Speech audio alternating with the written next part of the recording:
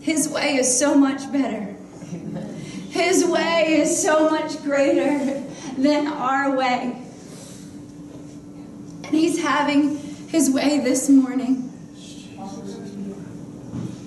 God, I thank You for what You're doing. God, and for what You're going to do. I pray, Lord, the anointing and the power of Your Spirit move in this place, God, greater in a mightier way, Lord. For I know You spoke this word to my heart, Jesus, for this season and for this day. Lord, I ask You, use me for Your glory, oh God. God, and cause us to hear and have ears to hear what the Spirit of the Lord has to say to the church this morning. God, have Your way. In Jesus' name, amen. I've never done this before, but there's something burning inside of me. It's probably just for me. The Lord's telling me it's time for us to wake up and get out of our shells. Amen. And to be aware of what's going on, the ones whom He has called. So we know who we are. Y'all know who we are. It's time to wake up. Amen. Amen. Hallelujah.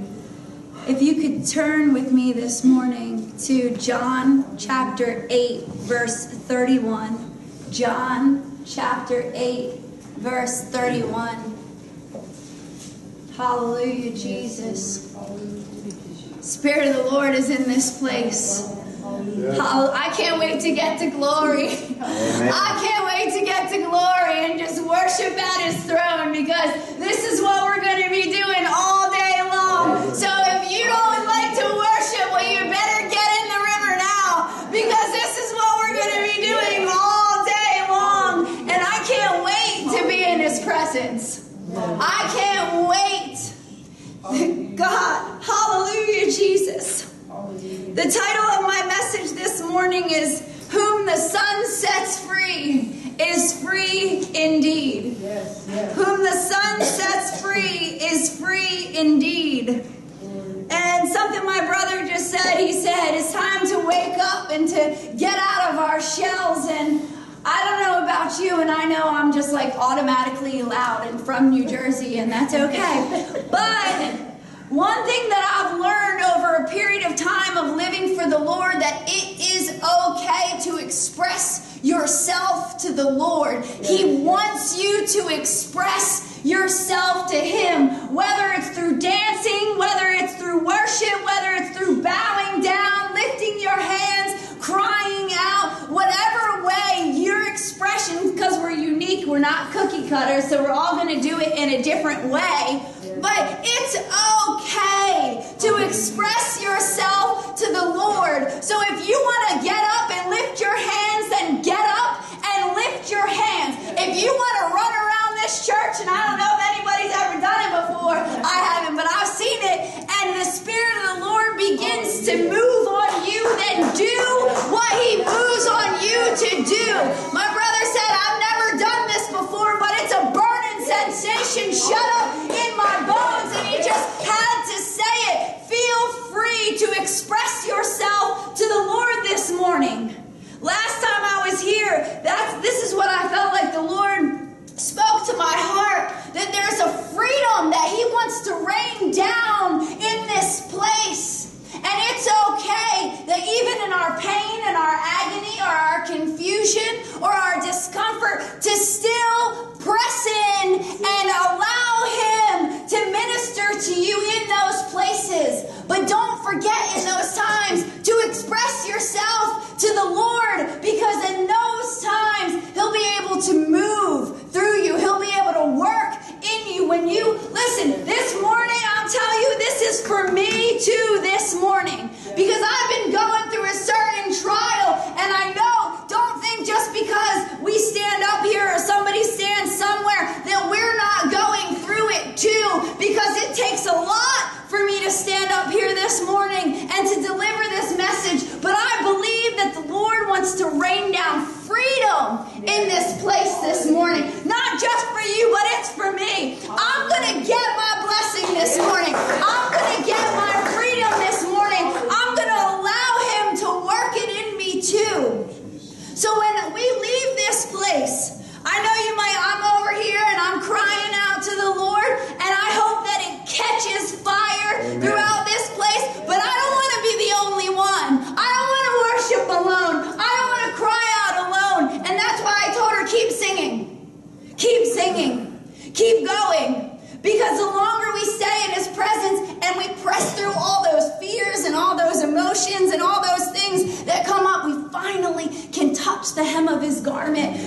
the virtue and power of God can flow. And that's exactly what was happening this morning. And we have to be taught those things, because those things don't just come natural. I had to be taught to tarry. I had to be taught to sit in his presence and press through all those things. He wants us. That's why I say he's calling us to do that. So what I came to speak to you about this morning is freedom. There's freedom in Christ.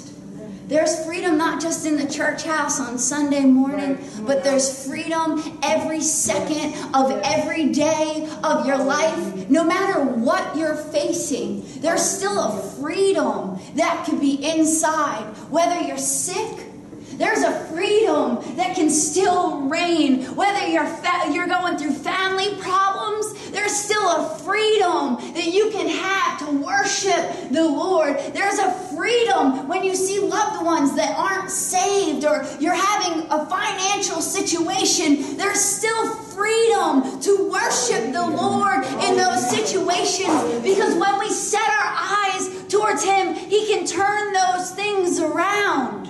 Just one moment in his presence can set us free. The enemy will do everything in his power to get you to look at your outside circumstances and even your inward issues. But there's still a freedom because you are placed in Christ. When you gave your heart to the Lord and said yes to him, he took you and he placed you in him. So your position is in Christ. Yes. And as long as your faith stays in Christ, you stay in Christ. And there's a freedom that reigns in Christ, despite what the enemy has to throw your way. The scripture reads, John 8:31, it says, "Then said Jesus to those Jews which believed on him, if you continue in my word, then you are my disciples indeed. And you shall know the truth, and the truth shall make you free." Verse 36, "If the Son therefore shall make you free, you shall be free indeed." I thought it was interesting, the setting of this chapter, when you begin in chapter 8. Jesus is on the top of Mount Olives, and he's spending time with his Father. And when he comes down all filled up, he goes to teach in the synagogue. And while he's teaching in the synagogue, and I want to remind you, we're speaking on freedom this morning, is while he's teaching in the synagogue, the scribes and the Pharisees, and I'm setting the tone for whom the Son sets free is free indeed. The scribes and the Pharisees drag a woman that was caught in the act of adultery, and they throw her before Jesus and before the congregation. Now, these scribes and Pharisees are men that are they know God. They know his laws and his rules, and people go to them. They look up to them. They're wealthy. They're known in the community to know God. But they drag this woman to shame her and to bring guilt and condemnation upon her, and they set her before the master. When they set her before the master, they're trying to test him to see what he will do with her. They don't care about her. They don't care about what she's been through. They wanted to prove themselves that they could keep the law. But Jesus covers this woman in love. Jesus looks at her, but it knows what he is going to do on the cross. And when he looks at her, all he can see is the blood of Jesus that's going to cover her. So he knows that the law is going to be fulfilled when he dies on Calvary as a spotless Lamb of God who takes away the sin of this world. He knows that. And in knowing that, I'm talking about knowing something this morning that we need to know in whom we've been placed in. We need to know and believe in the blood of Jesus Christ, because when this woman was caught in this act, all the rest of the congregation wanted to throw her out. But Jesus wanted to set her free. So many times we look at people and we're like, they're not going to make it. They're just not getting it. But take a look at some areas that maybe we might just not be getting. Right. Maybe our sin isn't shown in the light of everyone else, but we know what we struggle with inside. We know what goes on in our heart. Right. And Jesus had compassion on this woman. And he said, he who cast the first stone. Amen. But none of them could throw a stone, because the Bible reads that all have sinned and fallen short of the glory of God, and there is none righteous, no, not one. Hallelujah. So when they stood before her and the convicting power of the Spirit of God hit them, none of them could throw a stone. Right. Amen. They had to look at themselves. And they walked away. But the beautiful thing I think about this story is when the accusers, the one that came to taunt, and see, we can even do it to ourselves. Right. And the enemy can even do it. You ever reminded of a mess up that you had over and over and over and over, and you remind yourself over and over and over, and the failure just keeps showing up over and over and over? The accuser of the brethren. But Jesus didn't accuse her at all. He knew her condition. He knew the state that she was in. And I love it because it says they all left, glory to God, in the power and the presence of God. Every enemy, every accusing spirit, every lie that would come against you, anything that would taunt you and bring a distraction or guilt or condemnation, in the presence of the Master, it's got to go. It's got to go. And she was just left standing there with just Jesus. It says she was left alone with just Jesus. And he said to her, where are the accusers of yours? And she said, they're nowhere to be found. And he said, go and sin no more. He set her free at that moment. Amen. And that doesn't mean that we're not going to mess up. That doesn't mean she was going to live a perfectly sinless life. But as we continue to trust and to believe in the blood of Jesus Christ, then he can begin to work those things out in our lives and set us free. Moment by moment, day by day, freedom is coming. Freedom is here. This morning, and what we did in worship, I don't know your situations and circumstances, but there was a freedom. There was an uplifting of the Spirit this morning, no matter what you're facing. And I love that the Holy Spirit set it up this way, where this story was right before Jesus was going to speak. Whom the Son sets free is free indeed. Hallelujah. Because the Bible says in John 3:17 that God sent not his Son into the world to condemn the world, but that the world through him might be saved. See, condemnation is to punish and to legally declare guilty. God didn't send his Son so he could rub it in our faces that we're all guilty. Amen. He sent his Son to save, which is the word sozo, which means to save, to deliver, and to protect. So he doesn't just save us at the moment of salvation from sin, but he delivers us moment by moment and day by day, and he protects and maintains what he does in your life. That's good. Let me say that again. He doesn't just save you at the moment of salvation, but he wants to deliver you moment by moment, situation after situation, freedom by freedom. Then he wants to maintain the work that he's already done. Glory to God. Praise God that he didn't come down just to say you're guilty.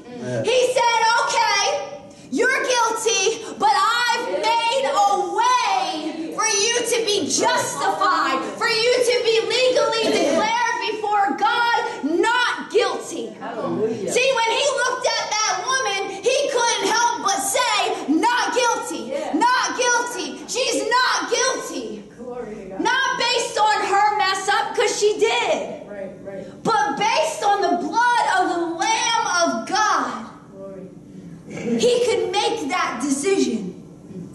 Hallelujah. Yes. Hallelujah. Hallelujah. I love it when they said that she was alone, because I feel like I'm in a place in my walk a lot of the time where I feel alone.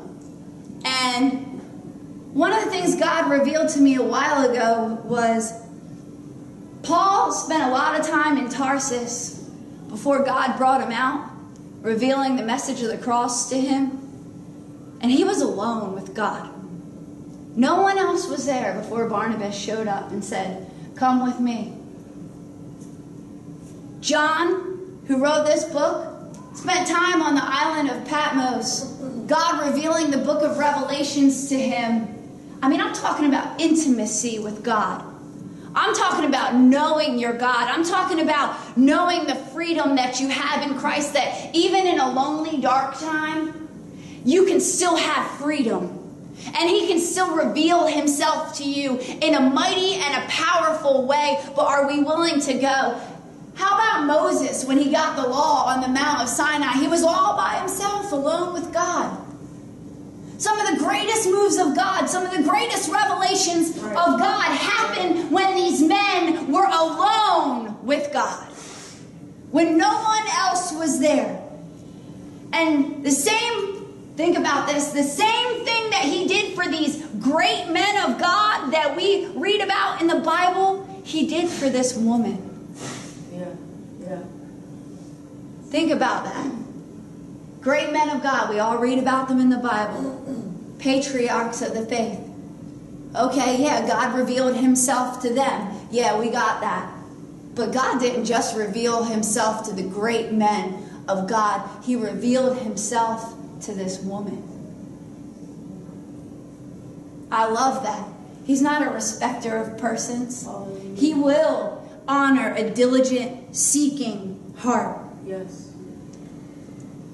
Verse 31, 8:31, it says, Then said Jesus to the Jews which believed on him, If you continue in my word, then you are my disciples. Continue in my word means to continue in the truth that you have already received. They believed on him. Believed means pisteo, which means to have faith and to entrust one's spiritual well-being to Christ. I know sometimes myself, and I don't know about you, but I'm sure you do, we can trust this area to Christ and that area to Christ and this place to Christ, but we're just going to hold back on this area of our heart or this area of our lives. See, but this is saying that we to believe. If we call ourselves disciples, we call ourselves believers, we call ourselves Christians. Well, that means you must entrust your whole spiritual well-being into the hands of the Master. Those that believe on him will do that. continue in my word, the scripture says. There's a clause there, if. That means some will and some won't. If you continue in my word. Continue means in the Greek, and it says to stay in a given place with expectancy. So hold on. You don't just know the word. A lot of people like to, you ever meet somebody that has a scripture for everything? Yeah. Yes. Well, me and I are one of those people. We can come up with a scripture for everything, but I don't mean it in that way. I mean those people that have a scripture for everything and they're just trying to show their knowledge of the word of God. Okay, well, I understand that knowledge can puff up, but show me your fruit. Are you continuing in the word with expectancy? When the trials of life come, are we continuing to believe the word of God and stand and stay in that place with expectancy? With I know who I serve, and I know he's going to move, and I know. Do we stay there and hold on to the horns of the altar and continue to believe God? Yeah. See, if you continue in my word, then you are my disciples. See, when he was setting the stage for this chapter, he was talking to a religious group of men. And he was revealing himself and telling them that they don't really know him. See? And then he begins to tell us that if you continue in my word, see, he can reveal himself to us, but we need to receive him and receive the word of God, but then put it into action and believe the word of God and wait with an expectancy and let him reveal his faithfulness to us. Amen. God doesn't want a bound church. He doesn't want a dead church, and he doesn't want a dead person, and he doesn't want a bound person either. See, we can come as we are to Jesus. You don't have to clean up your act at the door and then come into the church house. You don't have to clean up your act before you go to the cross. When something happens, or you see something in yourself, go the way that you are. Come as you are so he can do the work, so he can fix you, so he can set you free. And I'm not just talking about, well, pain can be bondage. Sometimes we can be in such great pain in our hearts or in our emotions that it can keep us bound. I remember when I lost my father and how bound I felt inside, and I didn't even know the Lord. And I went on a really ugly path. But it took me to give my heart to Jesus, and that pain from losing my dad, it didn't go away overnight. It took a constant surrender to the Lord, giving it to him over and over and over and over and over again. That pain can begin to dissipate, and he can begin to heal my heart. I like it says, he says, continue in my word. And I was thinking about how in John 1:1 it says, in the beginning was the Word, and the Word was with God, and the Word was God. So he's not just saying continue in the Word of God, but he's saying continue in your faith in me. Continue in me. See, because I am the Word. So continue believing in me. Believing isn't just for a moment at salvation, but believing is progressive. Continue process over a period of time. So ask yourself this morning, and I had to ask myself, examine ourselves to see if we be in the faith. Where's our faith this morning? What are we trusting in? What are we believing in? What are our eyes set towards this morning? Because he said to continue in the word, which is to continue in him. And you shall know the truth, and the truth shall make you free. See, the religious, they knew the word, but they didn't know him. And I could tell you, I remember before I received the message of the cross that I loved Jesus. I did. And I was baptized in the Holy Spirit, and I was even healed of something. But I was so dead inside. I was so dead. I couldn't even lift my hands a lot of the time to worship him because I was constantly looking at myself. Right. I was constantly looking at my struggle or my sin, or I didn't know what I had in him. Yeah.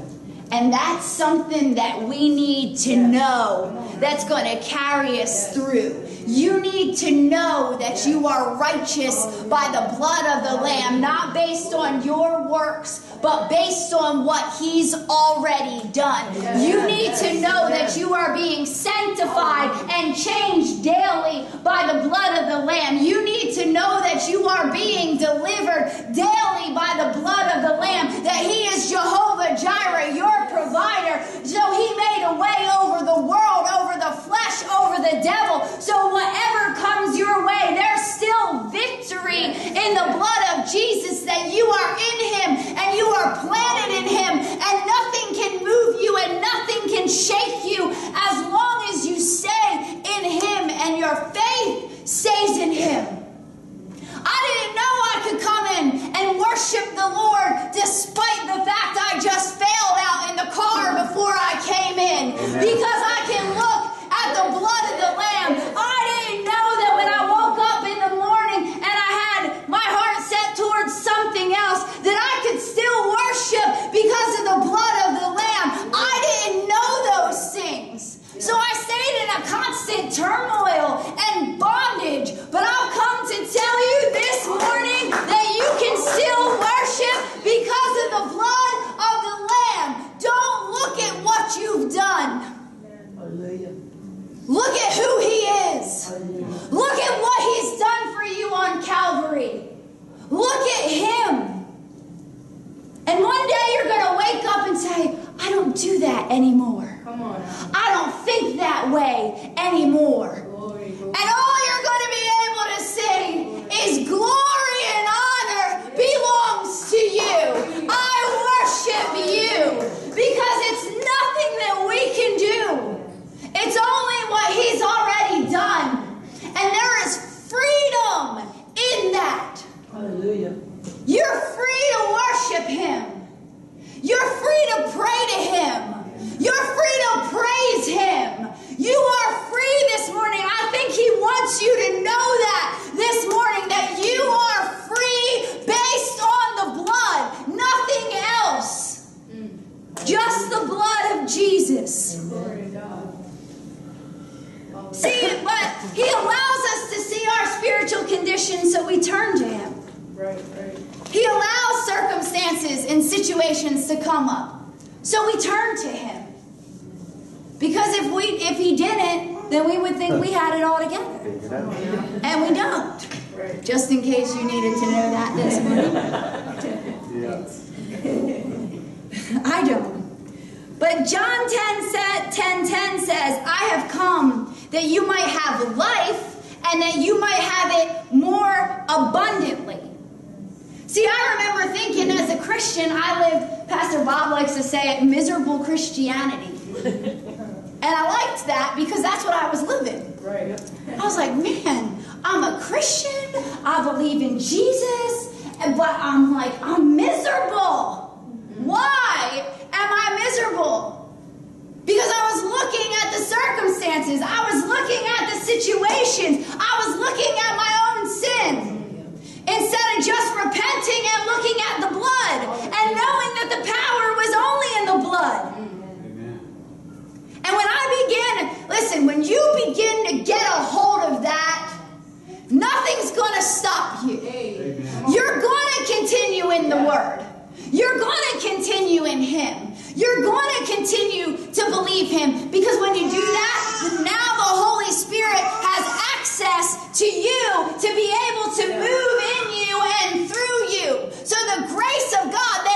over. Come on. See, you're not doing it in your own strength anymore. You're not trying to fix that hurt or pain or fix that sin or bondage by yourself anymore. How many times you pray, how many times you fast. Listen, all those things are good. But just, listen, keep it simple. Just look to the blood of Jesus Christ. That's it. Just look to the blood. Sometimes all I can say when things come up is the blood. That's right. Just the blood. Right, amen. Oh, I don't know what the blood. I don't know what the blood. I don't know what the blood. Just keep going towards the blood. And he will break through in all of your situations. See, he wants to give you abundant life, a life of excess. And I'm not talking about material excess, which God does bless. And I'm so grateful for that. But he wants to give you spiritual excess. That even if you're like Joseph in the pit, you still have the power of God with you and you could still praise him. That even if you're like Paul and Silas in the prison and being in stocks and chains, you still got a praise on the inside that begins to bubble up on the inside of you. He wants to give you spiritual excess to carry you through. Hallelujah. Whom the Son sets free is free indeed. Setting us free. See, at the moment of salvation, when you said yes to Jesus, you were free. You were free there.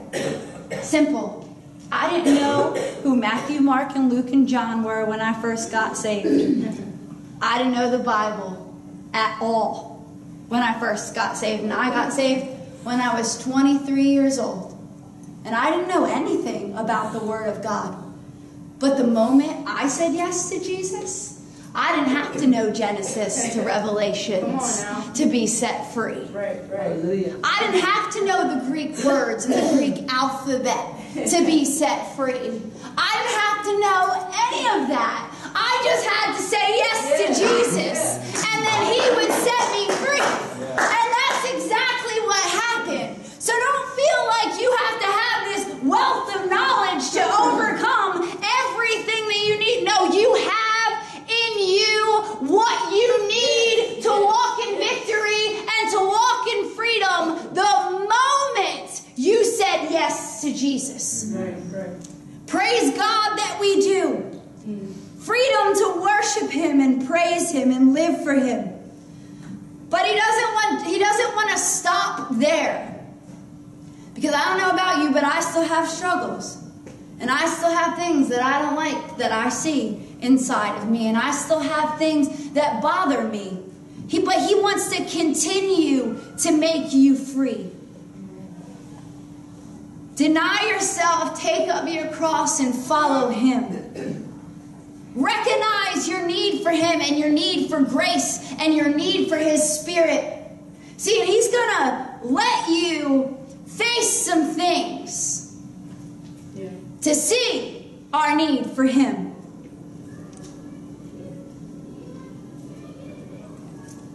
This trunk right here, you guys know I like object lessons. I like it because you really get to see. See, a lot of times when we come into salvation, we come bearing some weight. We're carrying a lot. We've been through a lot. The world a lot of times has ate us up and spit us out. We've seen a lot. And we come into salvation and we have this trunk and we're dragging this trunk around. We're dragging it, and Jesus says, okay, just give it to me. So we let go for that moment, and we give it to him. And we're excited, happy as a clam. And we're loving Jesus. But then some things begin to happen. Jesus allows circumstances and situations to come up in our lives. And he says, okay, I want to work on some things that are inside your life. So he begins to, and I just used DVDs as an example, and I was going to use books, but they were way too heavy. But the burden is heavy. Yeah. Think about it. So Jesus is like, okay, let's work on that family member that you can't seem to forgive, that hurts you, Right, come on. or that old friend. Or some of us have been through some really serious things in life, and real things that were legit, that we hurt over, that were real to us, that we were in. Some people I know have been attacked and all kinds of different things. And Jesus still says, I want you to forgive, that you can release them, but not only release them, but I want to set you free. Right, right. See, that anger that you've been holding on to, I want to set you free. Right. That bitterness and resentment and fear and anxiety and guilt and shame. But then all of a sudden we're like, whoa, Jesus, that's enough.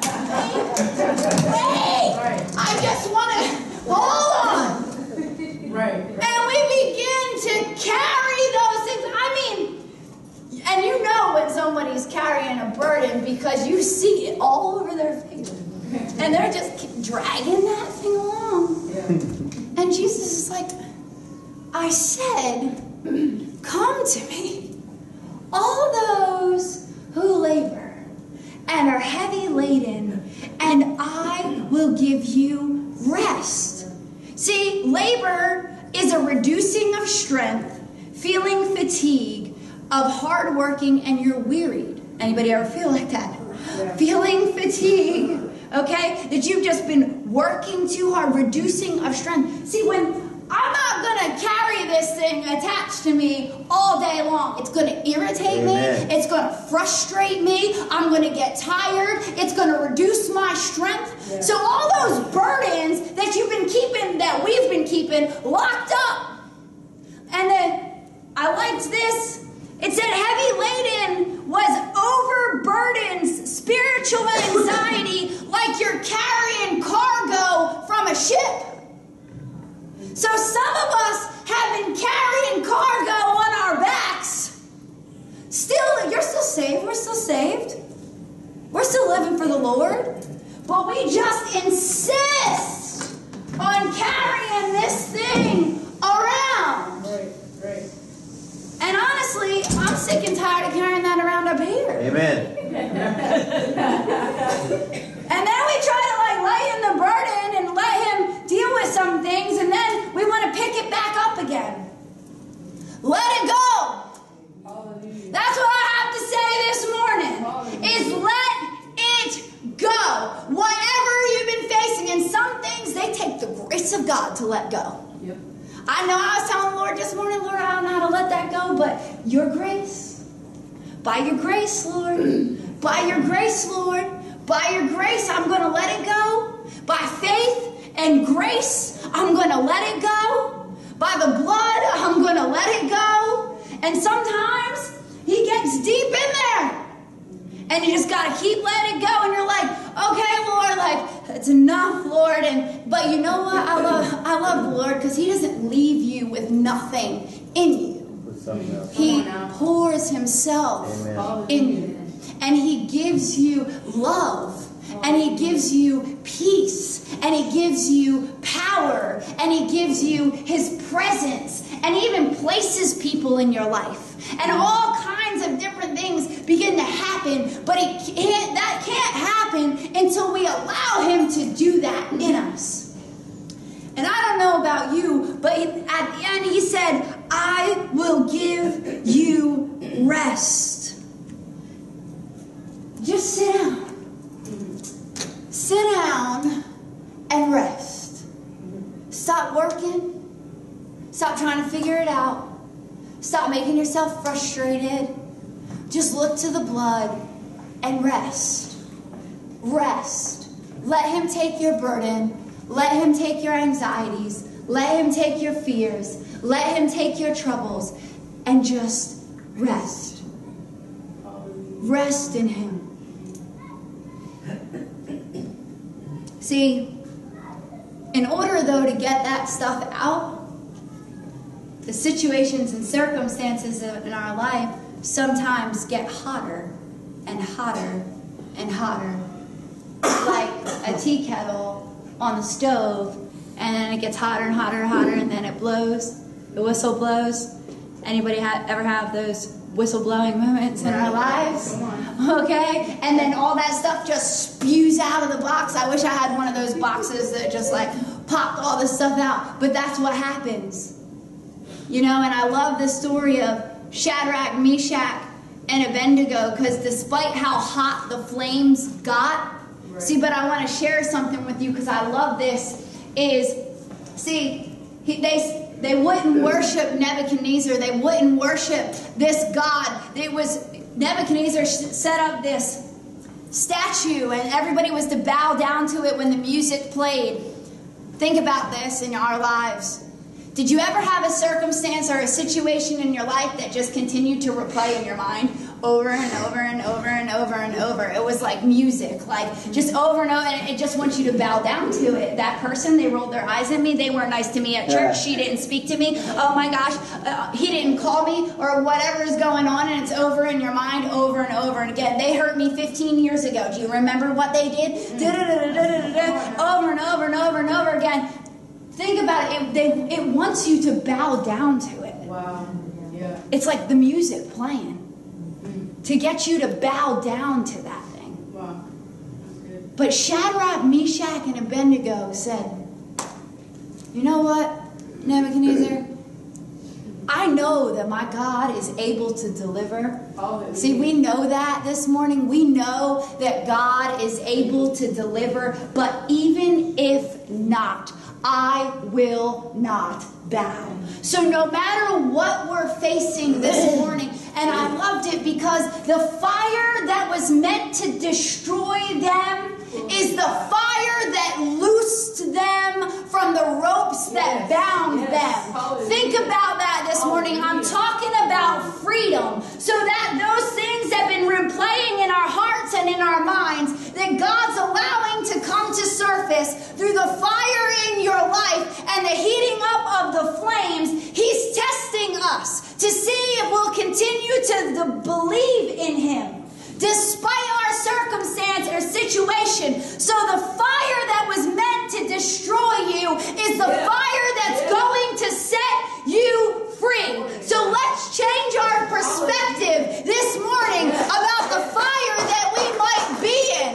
Because when Nebuchadnezzar went to the fire, the men that he sent to bring them in were gone. So the fire that is meant to destroy you will destroy your enemy in the midst of it. Because God is in the midst of your fire. And the enemy is destroyed. And God's fire is greater than the fire that is meant to destroy you. And then when they were in there, they were loosed from the bondages that bound them. Jesus was in the fire with them.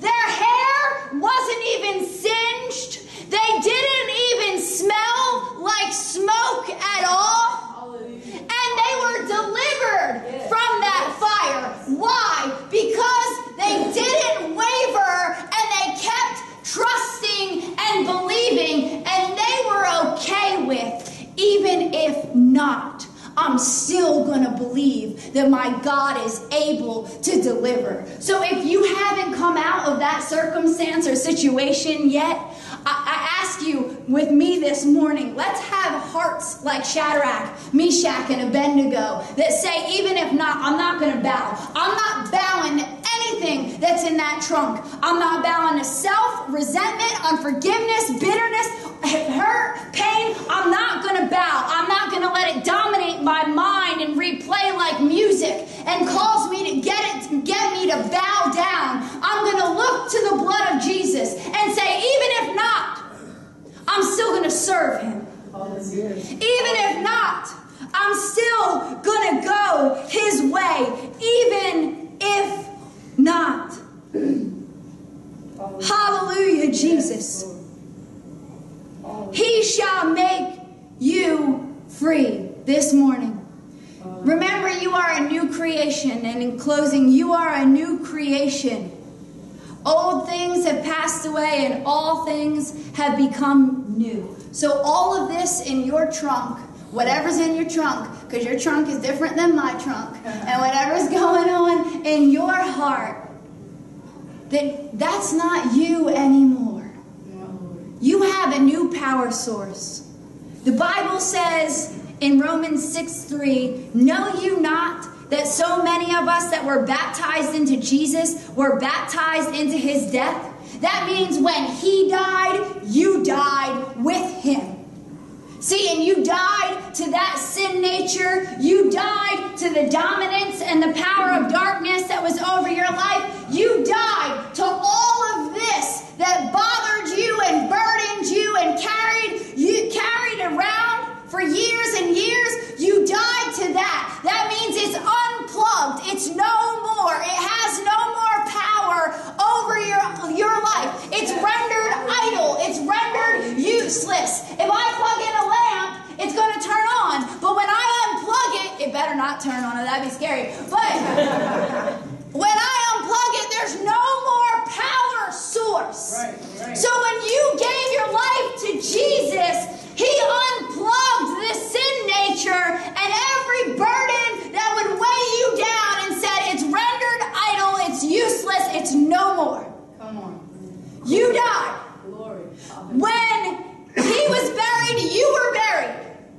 So all your sin, your transgressions, everything past, present, and future are covered by the blood of Jesus. Glory. And they're remembered no more. Yes. Now let me add this. Does that give us a license to sin and say, I'm going to do whatever I want, the blood of Jesus is going to cover? No, certainly not. He will give you the grace to overcome everything that you face. But he will forgive you when you fall. When he was buried, you were buried. When he rose, you rose. I'm talking about freedom this morning. And this is something that you need to know. You need to know this. That when he rose, you rose. And when you rose, you now have a new power source. And access to a power source that is greater than yourself. So when you need victory, there's victory at that power source. There's victory when you look to the cross and look to the blood of Jesus. There's victory and freedom for you this morning. When he rose, you rose. And it says, the scripture says that we must continue in this truth.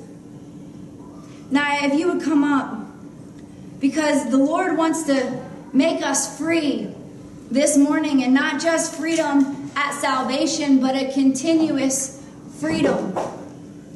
And I want to close with this example, because this is something personally that has personally helped me in my walk. And I pray that it helps you in your walk of freedom and deliverance with the Lord. You don't have to put this up there. I'm going to summarize it. But in 2 Kings 13, 14 through 19, there was a king named Joash. And he was king and he was ruler over Israel. And the Syrians were coming to attack. And sometimes we can feel like everything in life is coming to attack us. Inside, outside, upside down, right side up, wherever it's coming from, we just feel like there's constantly an attack upon our faith and upon our life. And that's how Joash was feeling at this moment. But thank God for the prophet Elisha that was on the scene. And Joash inquired of the Lord, how shall I have deliverance? How shall I have freedom? What should I do? See, when you don't know what to do, be still for a moment and seek the face of God. And I'm telling you, he will tell you what to do. That's right. And Joash went to the prophet and said, I don't know what to do, but they're coming. And God told Joash through the Holy Spirit and through the wisdom of the Lord, he said, go put your hand on the bow. There was a bow and arrow. Go put your hand upon the cross. Go lay a hold of the blood. Go lay a hold of Jesus. Go put your hand on the bow. So he put his hand on the bow and he brought it back. And Elijah, a type of the Holy Spirit, came and placed his hands over Joash's hands. See, you're not alone in what you're going through. You're not alone in what you're facing. The Holy Spirit has come to help you. So he places his hands over the king's hands. And he said, open up the window towards the east, where the sun rises. So by faith, Joash goes and he opens up the window where the sun is going to rise. I'm telling you this morning, the sun is going to rise on your circumstance or your situation. So face the way of the sun. Lay a hold of the cross and the blood of Jesus. The Holy Spirit will then empower you. But there's something you must do. Because then he says, smite the arrow of the Lord's deliverance on the ground. So he smites the arrow on the ground. Okay? Lord, there that thing is again, and we look to the blood. But here it comes again. We look to the blood. Here it comes again. We look to the blood. And then Joash, after 3 times, he stopped. He stopped smiting the arrows on the ground. And Elijah said, Joash, why'd you stop? That's only partial of what I had for you. See, the Lord doesn't want us to stop believing. He said, if you would have smote the arrow 5 or 6 times, we would have delivered Israel completely and fully.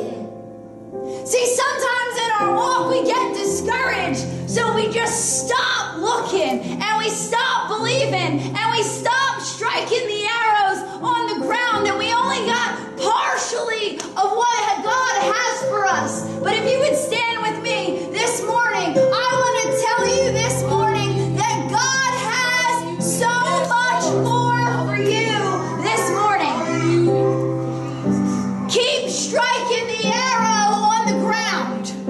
Keep looking to the blood of Jesus, because it's not over. It's not over.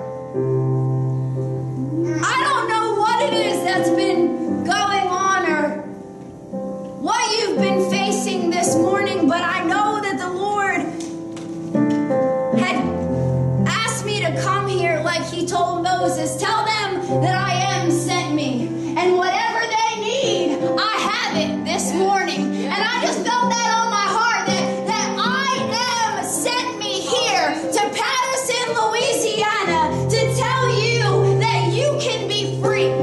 To tell you that it's okay to come as you are. To tell you to let go of all that you've been holding on to and let me set you free. Whom the Son sets free is free indeed. So when he does it, it's going to be eternal work. And it's never going to bother you again. But keep striking those arrows. Keep striking them. So as Naya sings, I ask you, if there's anything,